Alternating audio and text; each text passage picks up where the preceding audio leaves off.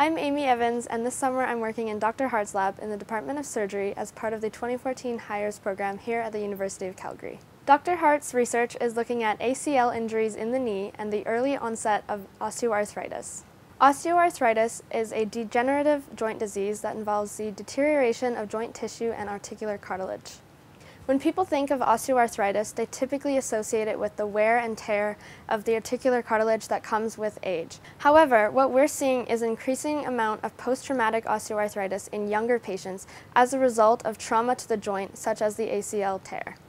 This summer, I was analyzing samples of damaged tissue from sheep models using histology techniques, and I was also involved in protein extraction using gel electrophoresis and Western blot.